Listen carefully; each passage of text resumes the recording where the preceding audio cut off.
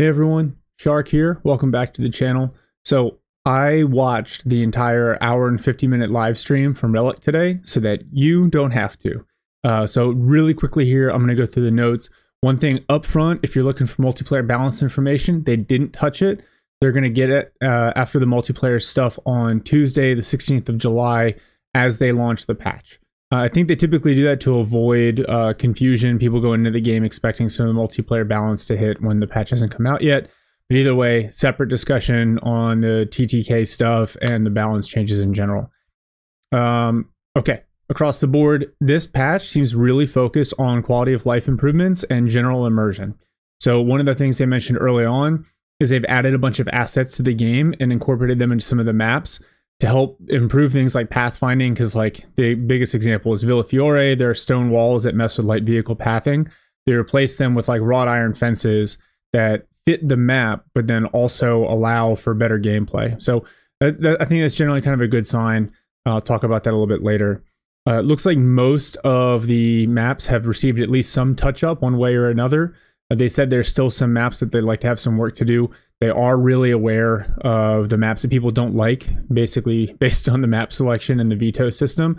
There are a couple that I just have vetoed constantly, and it's not going to change even if they make major changes, but that's just me.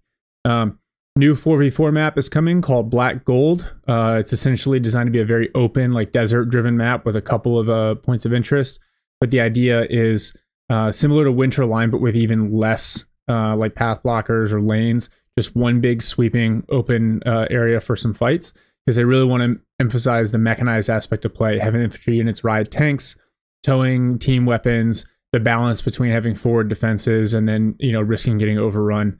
So I think that could be cool. 4v4 is a game mode I play when I'm being a little more casual. So I'm excited to see kind of the new map there and what that brings. Of note, they've made some updates to the skirmish map pool as well to support the Italian campaign, so there's a little bit more variety. And then they made some general atmosphere and lighting changes to multiple maps that you may or may not notice. Some of this stuff was pretty cool looking, like on Twin Beaches. Some of it on some of the other maps wasn't as obvious to me. For single player stuff, they've made some AI updates. So in theory, it should scale a little bit better, so newer players will have an easier time with the campaign at the easy difficulty levels. But then it should make the AI a little bit more responsive and intelligent about how they use their units. I'm sure you know, a lot of experienced players with the genre really don't have a problem getting AI squad wipes and vehicles destroyed. So hopefully the AI changes make that a little bit more realistic. In line with some of the immersion stuff, the first thing they added was increased camera shake. Of note, they removed the like Z-axis camera shake, so it shouldn't be as jarring, but again, should add to the immersion a little bit. Big explosions, big vehicles rolling around the map should add some like camera shake to the frame. We'll see how that goes. I know sometimes it can frustrate people. Maybe it messes with your ability to select units or whatever, but it looks like they're doing this in the name of immersion and honestly feedback to the players in terms of like whether or not a vehicle shot or an armor round pierces or penetrates versus bouncing, etc. They've also added suspension effects to some of the vehicles, again, in the name of improving immersion. They've worked to make towing a little bit more responsive. They've changed kind of the campaign, so you'll see throughout these notes there are a lot of UI kind of updates to improve awareness, and a lot of it's focused on the campaign, but some of it is focused on multiplayer. And then they've updated kind of the way they treat airplanes and recon in the campaign to create a little bit more of a focus on that, so you can't just like wander around with your units and expect to not get punished by the AI for it. One thing that they showed briefly, they made some significant updates to the way the fog of war is cleared. So now it looks a lot smoother. It provides more consistent view cones like around corners, around buildings and through archways and stuff like that. So you won't have units just disappear and then reappear constantly as long as you have a clear line of sight to it. So that actually looks really good. I really like that. For multiplayer, they did add random faction selection. It's going to use your most recent battle group loadout.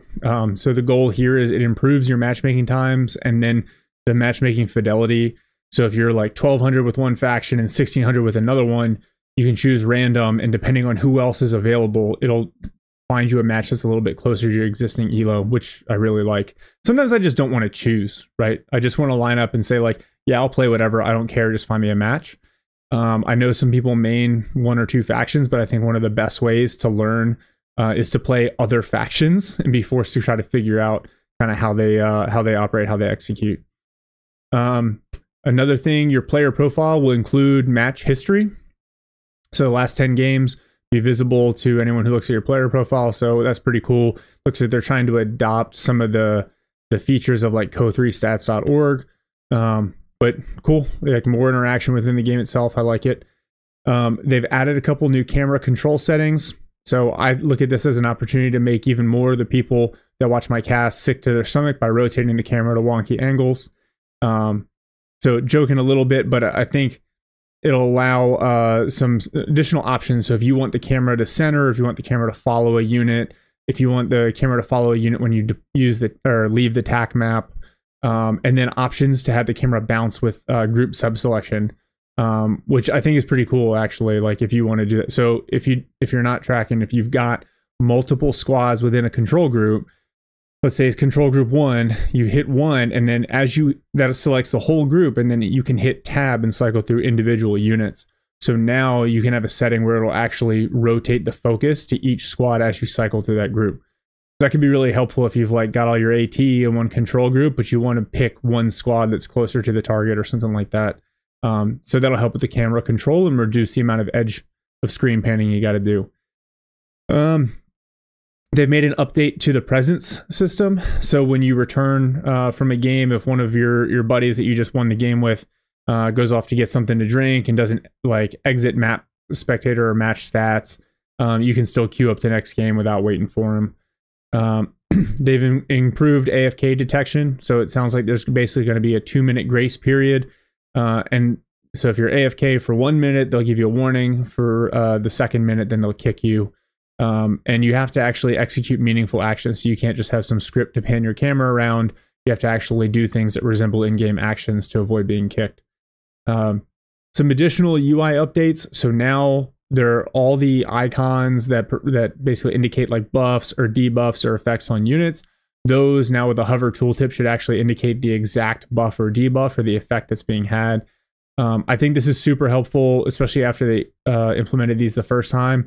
A lot of times I'd look at a unit and I'd be like, what is influencing that? Like, what is the actual effect? Now you should be able to hover over even your opponent's units and see what buffs and debuffs are active. So super helpful in helping you just better understand the game and what is happening.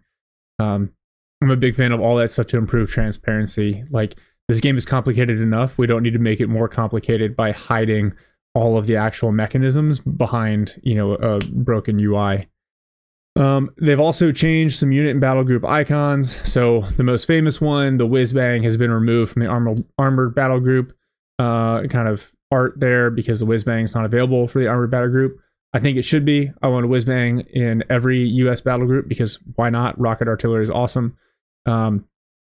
You'll also see the battle group icons themselves have been updated. It should just be a little bit more intuitive and look a little bit more like premium. Was their primary talking point, but it'll help you figure out kind of how you're building out the battle group and what stuff you have chosen and what stuff's still available to you. A couple last things had to do with the demo charge and mines. So the demo charge has now been standardized across all the factions. And when you plant one, there'll be a UI to show you the effect range of the demo charge. Now any unit can detect a demo charge just based on their range, like their proximity to the charge.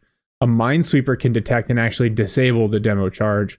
What's interesting is smoke prevents detection by non-minesweeper units.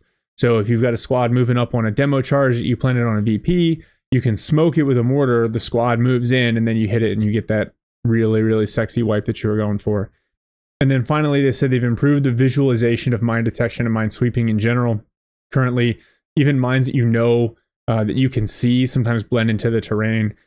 So they've made it so when you sweep a mine and identify it, it's easier to see, and then you'll get a clear like XP kicker style effect when you actually sweep or disable a mine, so you can track it. All right, that's it. That's the update. Multiplayer balance stuff coming on Tuesday. The full update coming on Tuesday. Remember, it's the ONYX SHARK update. So super pumped to see it. In general, I'm really happy with this, right? All the effort they're putting into quality of life, into the art, into the immersion, that tells me that Relic is here to stay and focus on this game, and they really care about the feedback, and they care about making the game better, which is always a good sign. Let me know what you guys think. Let me know what you're hoping for in the multiplayer balance update that comes on Tuesday. And with that, we'll close this one out, and I'll see y'all in the next one.